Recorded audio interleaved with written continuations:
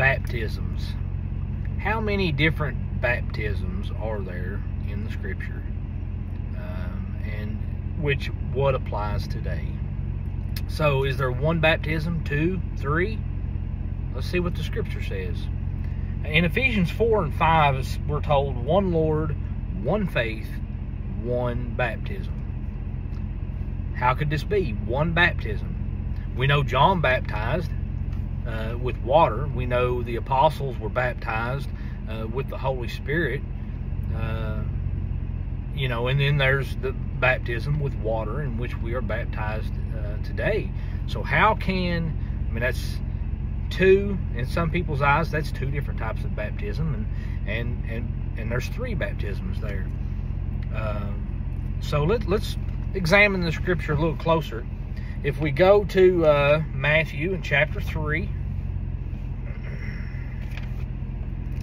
Matthew chapter 3, and we want to start with verse 11 here.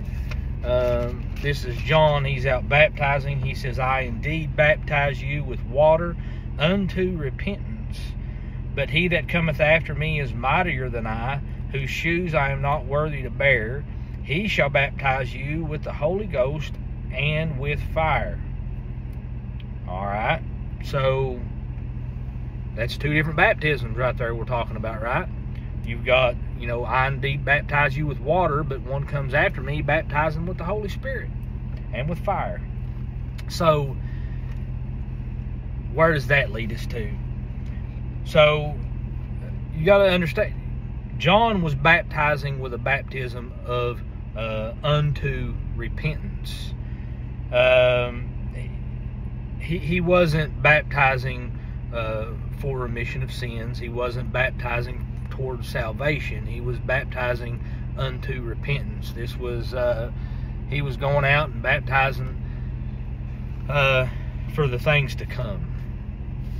All right. So we lead in here to the baptism with the Holy Ghost and fire. If we go into the book of Acts in chapter 1.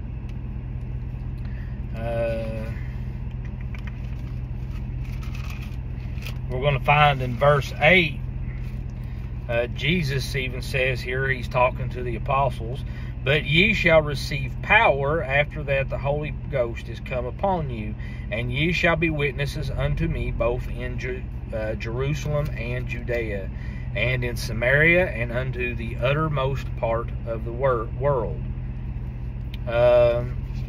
So the apostles were told to hold on there and wait, and they were going to be baptized with the Holy Spirit. And if we go on to chapter 2, we're going to go to verse 2. It says, and suddenly there came a sound from heaven as of rushing mighty wind, and it filled all the house where they were sitting. And there appeared unto them cloven tongues like as fire, and it sat upon each of them. And they were filled with the Holy Ghost, and began to speak with other tongues as the Spirit gave them utterance. So here the apostles were baptized with the Holy Spirit. There was the flaming tongue that set, the flaming cloven tongues like as of fire that set on each one of them. This was something that was seen. They were there was a rushing mighty wind, and the house was filled, where they were sitting at,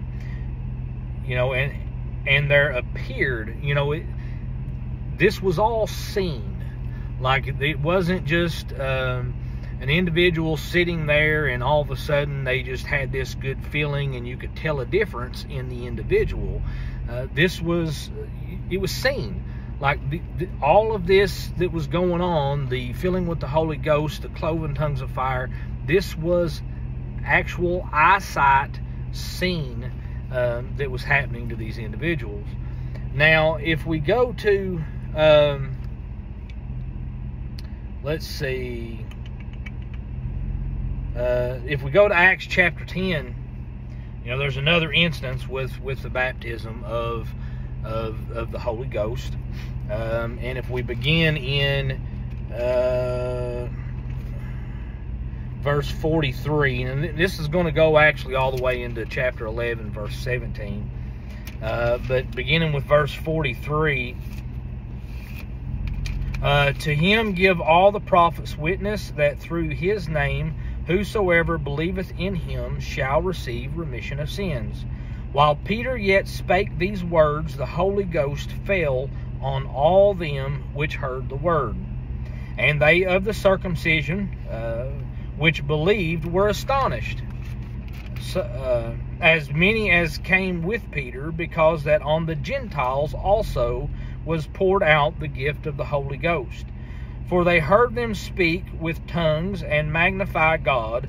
Then answered Peter, Can any man forbid water that these should not be baptized, which have received the Holy Ghost as well as we? And he commanded them to be baptized in the name of the Lord. Then prayed they him to tarry certain days. That's through verse 48, the end of the chapter. So we're finding out here that the Gentiles were being brought in on this as well. In Acts, in the book chapter 2, where the apostles were baptized with the Holy Spirit, they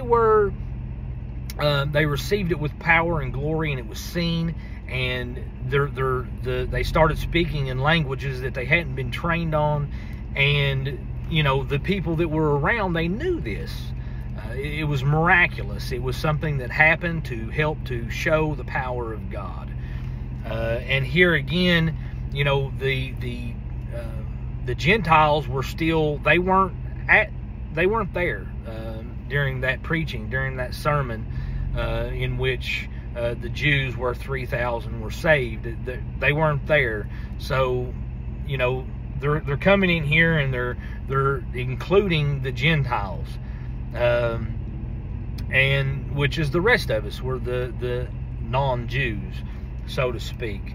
And as we go into chapter 11, we're going to find that and the apostles and brethren that were in Judea heard that the Gentiles had also received the word. The Gentiles are now receiving the word. And Peter was come up to Jerusalem. They were of the circumcision, contended with him. This is of the circumcision. This is talking about the Jewish nation, the Jewish people, saying, Thou wentest in to men uncircumcised, and didst eat with them. But Peter rehearsed the matter from the beginning, and expounded it by order of them, saying. All right, so in verse 5, Peter begins to speak, and he speaks all the way through verse 15. And what he's doing here is he's replaying the events of what's happened. And in verse 15, he says, And as I began to speak, the Holy Ghost fell on them, as on us at the beginning. This is Peter, and he's speaking, and he's talking about, I was talking, and the Gentiles began to receive the Holy Spirit, right? And they received the Holy Spirit the same way that the apostles had, the same way that the Jewish nation had seen this happen. And then he says in the next verse, Then remembered I the word of the Lord, how he had said, John indeed baptized with water, but ye shall be baptized with the Holy Ghost. This is a recollection that Peter is having at this moment, that, this is something that Jesus has said that is going to happen. If so, up through this time, the baptism has not been by the Spirit. If it was, he wouldn't be recollecting, oh yeah, this is why this is happening. He was astonished, just as many others were, that this was happening, and then he realized, oh yeah, Jesus said this was going to happen, right? So we see that the apostles were baptized with the Holy Spirit. We see that there was some Gentiles here that were baptized with the Holy Spirit. Now I want to go to John 20 and 31.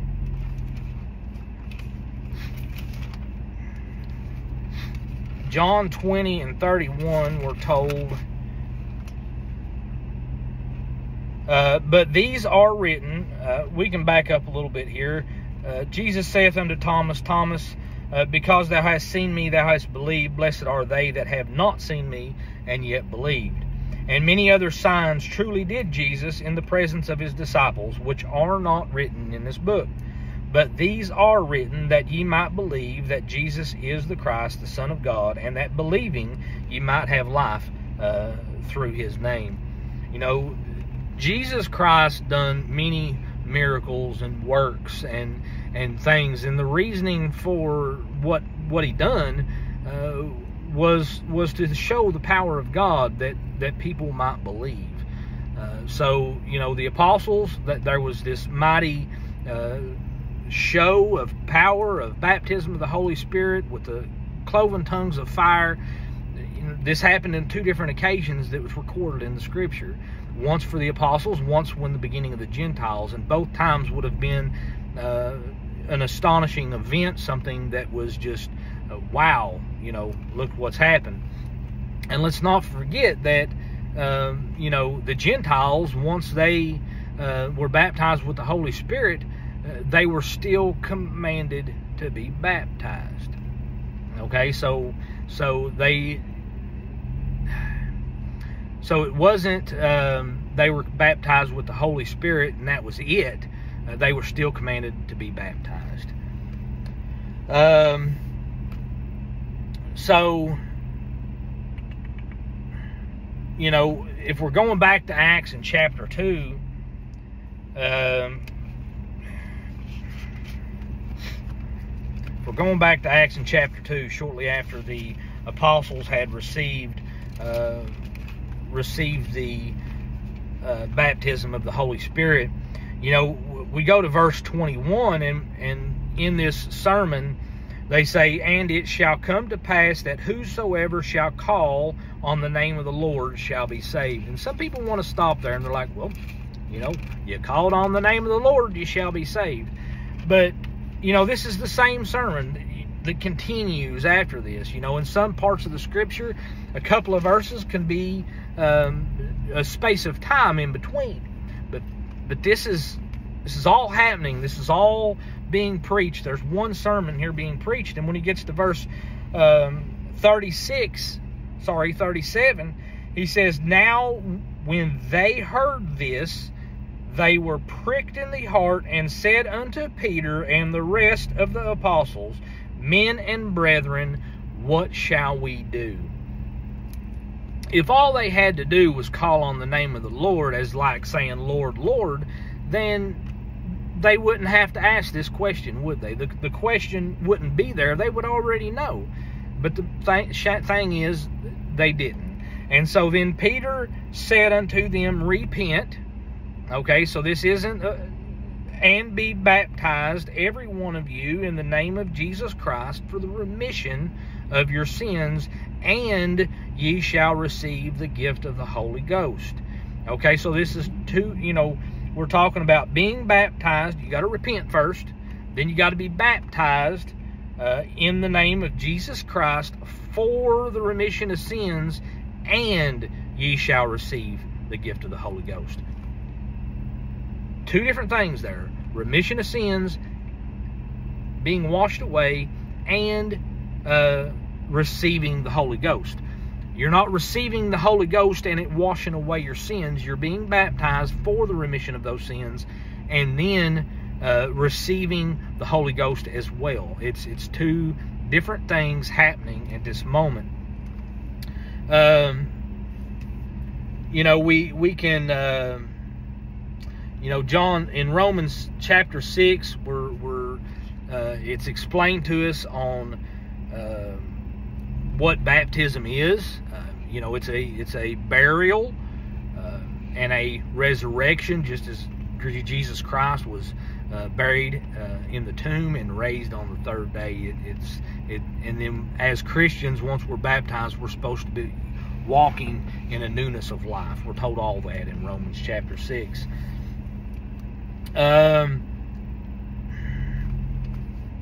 You know, and so being baptized isn't all there is in order to being saved. You know, we find this quite clearly, you know, if we go to Romans 10 and chapter 4, verse 14.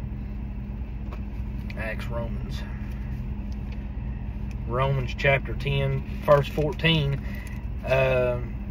We'll start with verse 13, where it says, "For whosoever shall call upon the name of the Lord shall be saved." All right, simple enough, right? But then verse 14 says, "How then shall they call on him on whom they have not believed?" So how can you call on somebody you haven't believed? "And how shall you believe in him in whom you have not heard? And how shall they hear without a preacher?" Okay, so, in today's time, you don't have to have somebody like me telling you the word. You can pick it up and you can read it yourself. These are preachers that wrote these letters that we have today before us in order to find the Holy Spirit, to have that life eternal with God the Father, the Son, and the Holy Spirit. So, you have to hear the word, you have to believe the word, and then you have to do it. Just as why do you call me Lord, Lord, and do not the things in which I say? We have to do what the Lord wants us to do. We can't continue living in our old sinful lives. In Acts 8, we're going to go back to Acts chapter 8. We're going to talk about the eunuch for a minute, and we're going to see this, clearly with the eunuch, beginning with verse 26. He says, "And an angel of the Lord spake unto Philip, saying, Arise, and go toward the south unto the way that goeth down from Jerusalem unto Gaza, which is desert. And he arose and went, and behold, a man of Ethiopia, an eunuch, of great authority under Candace, queen of the Ethiopians, who had the charge of all her treasure, and had come to Jerusalem for to worship, was returning, and sitting in his chariot read Isaiah the prophet. Then the Spirit said unto Philip, Go near, and join thyself to the chariot. And Philip ran thither to him, and heard him read the prophet Isaiah, and said, Understandest thou what thou readest? And he said, How can I, except some man should guide me? And he desired Philip that he would come up and sit with him. Now here you got to understand, in this day and time, the eunuch wouldn't have had the New Testament, which we have today. The only thing he would have had was the Old Testament, and of course the apostles and those that the apostles appointed to preach the word in order to help out. So Philip had to join with him here. And the place of the scripture which he read was this: He was led as a sheep to the slaughter, and like a lamb dumb before his shearer, so opened he not his mouth. In his humiliation his judgment was taken away, and who shall declare his generation? For his life is taken from the earth. And the eunuch answered Philip and said, I pray thee, of whom speaketh the prophet this? Of himself or some other man? Then Philip opened his mouth and began the same scripture, and preached unto him Jesus. And as they went on their way, they came unto a certain water, and the eunuch said, See, here is water, what doth hindereth me to be baptized? And Philip said, If thou believest with all thine heart, thou mayest. And he answered and said, I believe that Jesus Christ is the Son of God.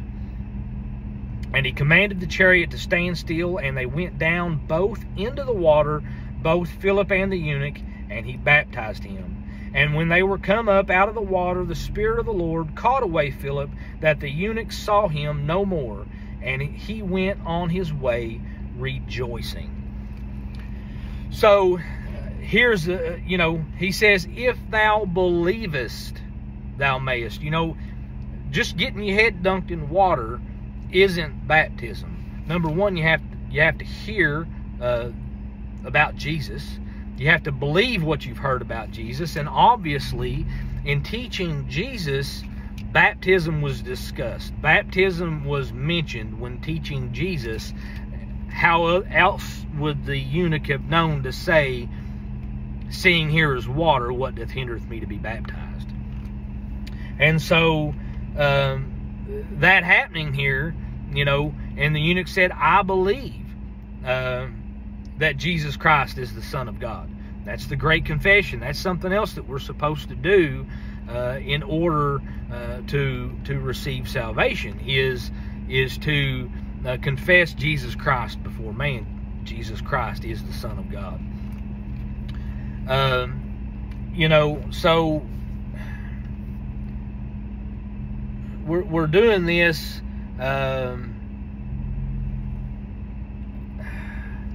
in all this. We're seeing here that there is a baptism of water. Now, what differs John's baptism, baptism unto repentance with water, and the baptism we're baptized with today that happens to be with water? Both happen to be with water. If we go to Acts chapter 19, we're going to find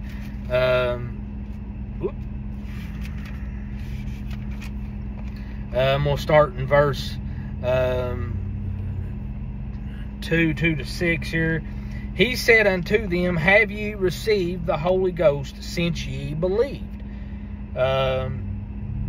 And they said unto him, We have not so much even heard as whether there be a Holy Ghost. So these individuals were baptized, but they didn't even know that there was supposed to be a Holy Spirit. You see, John the Baptist was not preaching the receiving of the Holy Spirit. John the Baptist was preaching a baptism unto repentance before the coming of Christ. And he said unto them, Unto what then were ye baptized? And they said, Unto John's baptism. So they were baptized with that baptism that John was preaching. And then said Paul, John verily baptized with the baptism of repentance, saying unto the people that ye should believe on him which should come after me, that is the Christ Jesus. When they heard this, they were baptized in the name of the Lord Jesus. And when Paul had laid his hands upon them, the Holy Ghost came on them, and they spake with tongues and prophesied. Okay, so here you see the baptism that John was baptized with is not the same baptism that we're baptized with today. They both happen to be in water. However, John's was unto repentance, which is something that we no longer do. That was something that was done prior to the coming of Christ. The baptism of the Holy Spirit was something that was done to show power, to show glory, both unto the apostles at the beginning of the teaching, and then again to the Gentiles, to show unto the world, to the Jews and the Gentiles, that everybody was being included in this. It wasn't just for the Jews. So, you know, we see there that, you know, John's baptism today, although both in water, are two separate types of baptism.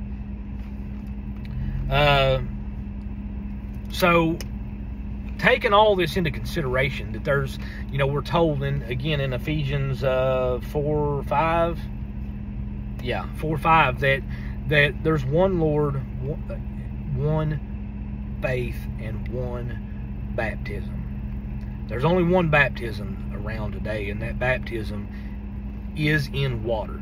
Now, don't misunderstand me and think that there's something special about the water. Okay, the only thing special about the water is the obedience, and it's all in our heart, right up here. It's in our mind, it's in our heart, it's in our desire to serve the Lord. If we have a desire to serve the Lord, we're going to do as the Lord would have us to do. And He wants us to, He tells us, He commands that we be baptized. So, one baptism today, and it's not of the Holy Spirit. You know, when's the last time anybody, you or anybody else around, has seen someone be baptized with the Holy Spirit? And I'm not just talking about, oh man, look, their attitude just all of a sudden changed. I'm talking about the baptism of the Holy Spirit that you see in the Bible, where you saw the Holy Spirit fall down on them, where you saw the cloven tongues of fire land on their shoulder. Have you seen that today? You have not. Baptism with the Holy Spirit is not something that goes on today. It was done for a purpose and for a reason. And even the Gentiles were told directly after being baptized with the Holy Spirit that they needed to go be baptized. All this being said and done, let's go to John 5 and verse 39, where I want to read simply. Jesus Christ says, "Search the Scriptures, for in them ye think you have eternal life, and they are they which testify of me." We need to read the Scriptures for ourselves. We need to go out. We need to study. And we need to put the Scriptures together. You know, one baptism means one baptism. It doesn't mean that in a different spot in the Scripture there's two or three. There's one baptism. It is in water, but it's because of the heart. It doesn't matter what body of water you're baptized in, so long as you can be buried, it's enough.